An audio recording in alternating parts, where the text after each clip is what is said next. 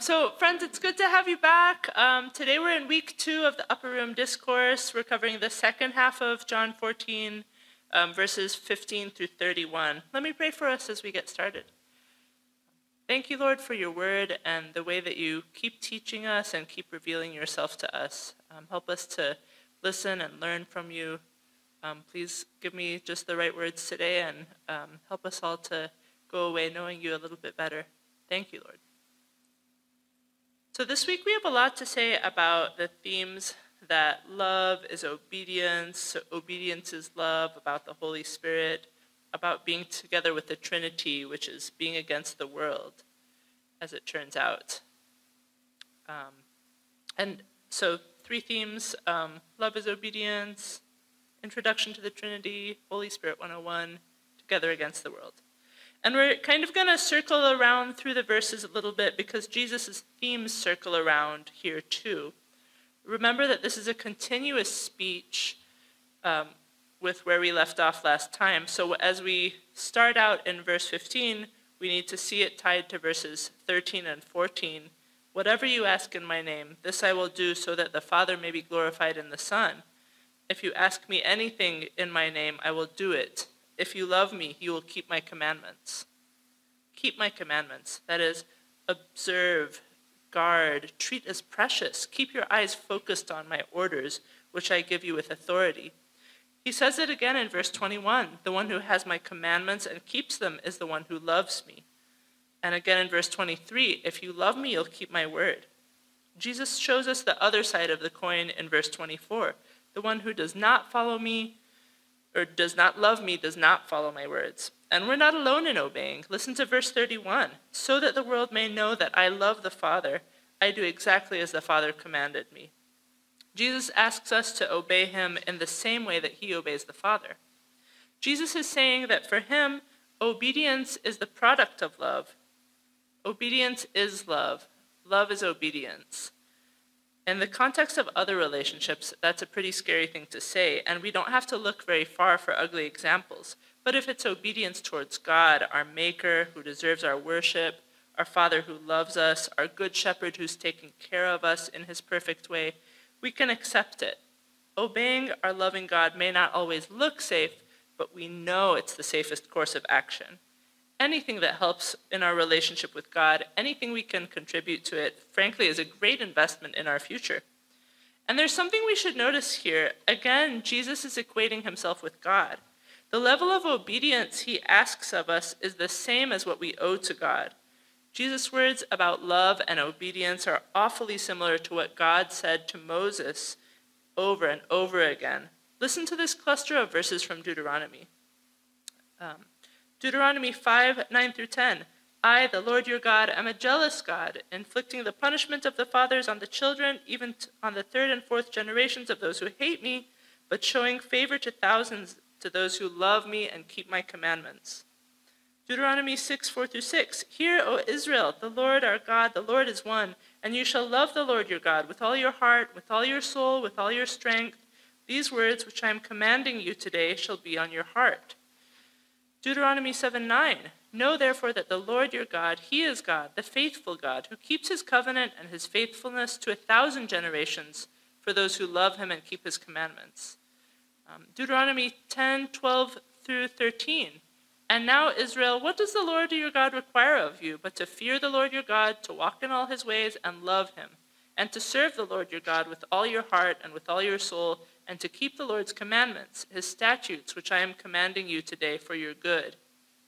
Deuteronomy 11:13. Listen obediently to my commandments, which I am commanding you today, to love the Lord your God, to serve him with all your heart and your soul, and then good things will happen. Deuteronomy 11:22. Keep all of this commandment, which I am commanding you to do, to love the Lord your God, to walk in all his ways and cling to him. And again, the following verses say good things will happen. Love and keep the commandments. The commandment is to love the Lord. Obedience is love. Love is obedience. Those who love God obey him. Those who are not interested in a relationship with God don't bother. But for those who love and obey God, good things happen. Great things happen. Things beyond our wildest dreams, beyond what anyone would dare to ask, because God wants relationship with us. He wants us to be together, to be an us with us. And he takes it all the way, bringing us into his mutual indwelling. Look at how this happens. In verse 16 and 17, Jesus says the Helper, the Holy Spirit, will abide, will dwell with you forever. He will be in you. In verse 18, Jesus promises the disciples they wouldn't be orphaned. He would come back to them, as he did on Easter, and as he will again. In verse 19, Jesus says they will see him, though the world doesn't. In verse 20, in that day you'll know that I'm in the Father, and you are in me, and I am in you. Last week we talked about how Jesus is in the Father, and the Father is in Jesus. This week is part 2. Jesus is in the Father is in Jesus, the Holy Spirit is in us. We are in Jesus, Jesus is in us. Together forever, mutual indwelling and mutual love. In verse 19, we live because Jesus lives, just like Colossians 3:3-4. For you have died, and your life is hidden with Christ in God. When Christ, who is our life, is revealed, then you also will be revealed with him in glory. On in verse 21, Jesus tells us that those who love and obey Jesus are loved by the Father and by Jesus, and Jesus promises to reveal himself to them, to show them who he truly is. Judas, hereafter known as Judas not Iscariot, interrupts, confused. But Jesus, why bother revealing yourself to us and not to the world? How will the Roman oppressors know to go away? How will our national leadership know to get in line behind you? How are you going to save us without doing it publicly? Jesus patiently answers, Judas, not Iscariot, if anyone loves me, he will keep my word, and the Father will love him, and we will come to him and make our home with him. The one who does not love me does not follow my words. And it's the Father's words, actually. He says it's not a political power grab. It's a spiritual invasion. God wants to be at home with us. Father, Son, and Holy Spirit want to dwell with us. They'll even bring their own couch. Move in ready. And this is profound. Who would have thought that God's goal was domestic happiness? It starts right now, right here, and it comes to complete perfection in Revelation 21:2-3. I'm reading from the NLT. I saw the holy city, the New Jerusalem, coming down from God out of heaven like a bride beautifully dressed for her husband. I heard a loud shout from the throne, saying, Look, God's home is now among his people. He will live with them, and they will be his people. God himself will be with them. God himself will be with them. Emmanuel, God with us. And Jesus had been with them, but he was finishing up his earthly ministry. So Jesus introduces the Holy Spirit. Still a 101 class, just applicable basics. Now, the Holy Spirit was not new on the scene. God the Spirit appears frequently in the Old Testament and was active in people's lives before Jesus went back to heaven and sent the Holy Spirit at Pentecost. Jesus tells his disciples in verse 17 in our passage that the Holy Spirit is someone they already know, but who is going to be in them. He uses different descriptions of the Holy Spirit here, the Helper, the Spirit of truth, and he talks about what his role is going to be. It's good to notice here that Jesus uses a personal pronoun when talking about the Holy Spirit. Pronouns are important here. He is a person, not an it, not a use the force, Luke. Jesus describes tasks the Holy Spirit will do once he is in Jesus' followers, abiding with you forever in verse 17. Difficult to catch in the NASB, but basically being at home with you forever. And in verse 26, teaching you all things and reminding you of all I said to you. Last week we talked about a few new theology words. This week we're going to talk about a really important one, paraclete, which John uses to describe an important role of the Holy Spirit.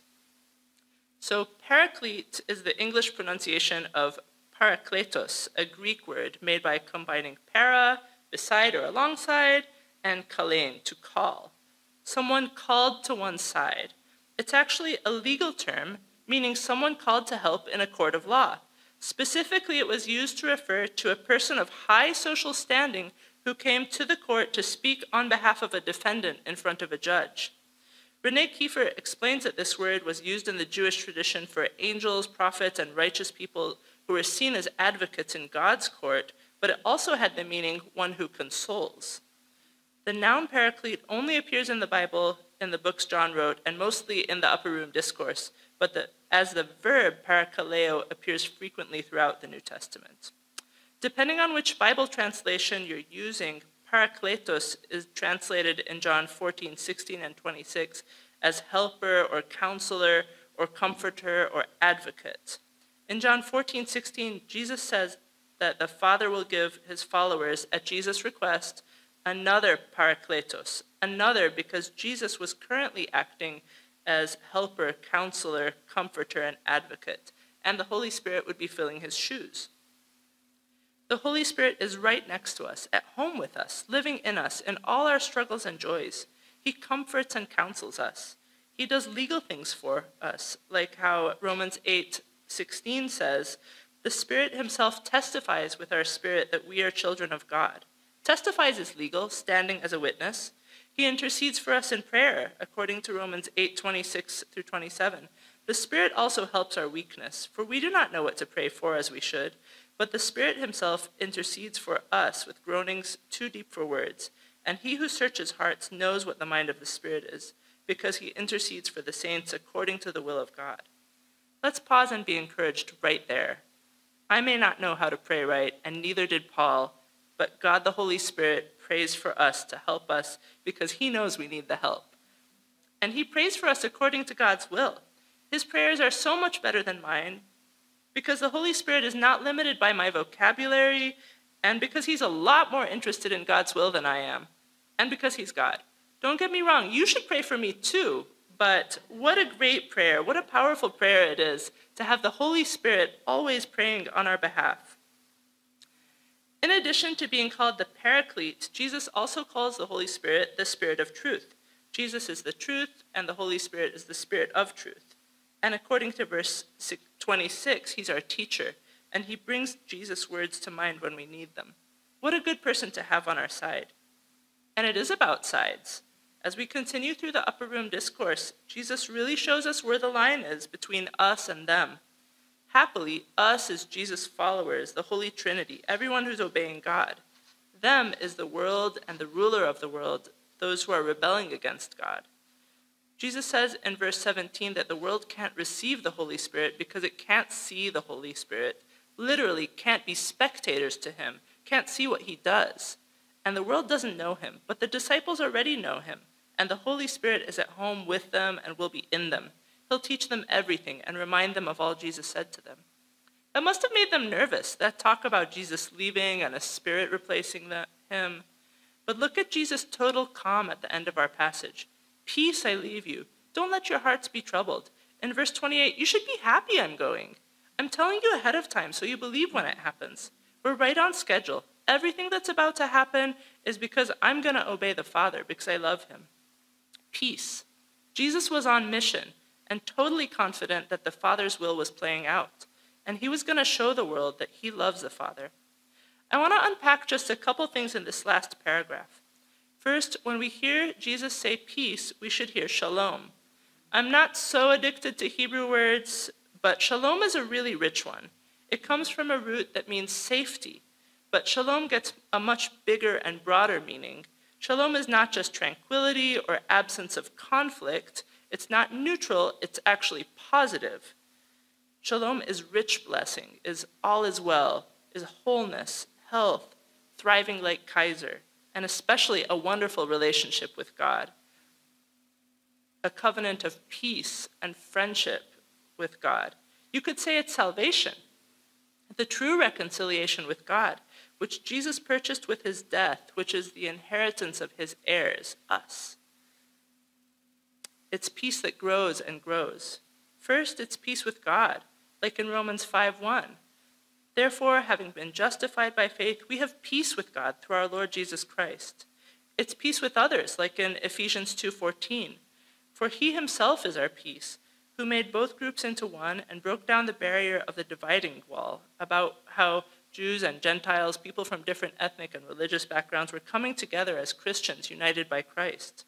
And it's peace within our own hearts, like in Romans 8:6. The mind set on the flesh is death, but the mind set on the Spirit is life and peace. And we know that kind of peace is a testimony to those around us when we go through rough times. A second point we should touch on is Jesus' statement in verse 28, the Father is greater than I. Here we have to accept two things that sound contradictory, but Jesus said them both, so they both have to be true. The first is something we've seen a lot in this study, that Jesus claims equality with God the Father. For instance, John 10:30, I and the Father are one. And all of Jesus' I am statements, and early in our passage, his demand for our obedience at the same level that we owe to God the Father. As we read through the New Testament, we see that the Holy Spirit will get similar treatment as really and truly divine, not as less than God or a lesser manifestation of God, equal with the Father and Jesus, without being the same person. Theologians call this the co-equality of the Trinity. So what does Jesus mean by the Father is greater than I? Well, one thing that we can know is we hear Jesus saying over and over that the Father sent him, the Father tells him what to do and what to say. So it's pretty easy to say that the person who's sending and commanding and giving the orders is acting as greater than in authority and leadership. That brings us to Philippians 2:6-11. You must have the same attitude that Christ had. Though he was God, he did not think of equality with God as something to cling to. Instead, he gave up his divine privileges. He took the humble position of a slave and was born as a human being. When he appeared in human form, he humbled himself in obedience to God and died a criminal's death on a cross. Therefore, God elevated him to the highest place of honor and gave him the name above all other names, that at the name of Jesus every knee should bow, in heaven and on earth and under the earth, and every tongue declare that Jesus Christ is Lord, to the glory of God the Father. So there you have it. Jesus, though equal with God the Father, submitted himself and obeyed, so he deserves our worship and praise. There's evidence that this passage was actually a hymn in the early church, and we have a hymn like this too, about how he emptied himself of all but love and bled for Adam's something race. Desperate race? I don't know. I don't remember. But it's there. I know it is. The final words in this passage actually give commentators a headache. They get translated, get up, let's go from here. But if you read ahead to chapter 18, it sounds like the company didn't get up and leave the upper room until the beginning verses of chapter 18, not until Jesus was done praying through all of chapter 17. So one possibility is that get up, let's go from here was Jesus' signal to start getting up and start heading towards the Garden of Gethsemane. Do you think they cleaned up the Passover meal in the upper room after they were done? It's kind of hard for me to believe much cleaning was done during chapters 15 through 17. They seem like things you should sit and listen to and focus on, not like things that you say while you're passing dishes and wiping the table and stuff. But some commentators believe that what Jesus said here was not get up, let's go clean the room, but was about what he just said the verse before about the ruler of the world is coming. And it should be understood more along the lines of bring it. As in, the ruler of this world is coming and he has nothing in me. He has no hold on me, no grasp on me, no claim on me. He doesn't own me. Well, let him bring whatever he's got. Come on, let's go right now. And Jesus does seem to have that level of confidence. And when I step back and think about it all, Jesus' perspective and his promises here take a lot of faith. For the disciples too, remember how lost they were on Easter morning before Jesus came by? I don't always see it now. I don't always see how he's winning. I don't always notice that he's with me. I get distracted from the mission. I listen to worldly views of my life and my meaning. My heart gets troubled and fearful.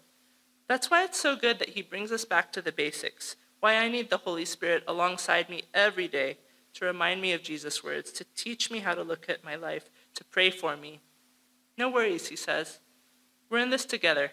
Trust and obey. I'm at home in you, you be at home in me. But more on that next week. Let's pray together. Thank you, Lord, for your Holy Spirit and your word and the love you have for us. Thank you for your comfort and peace. Please continue to remind us of everything that you've taught us and help us to continue to grow in you. We love you, Lord. In Jesus' name, amen.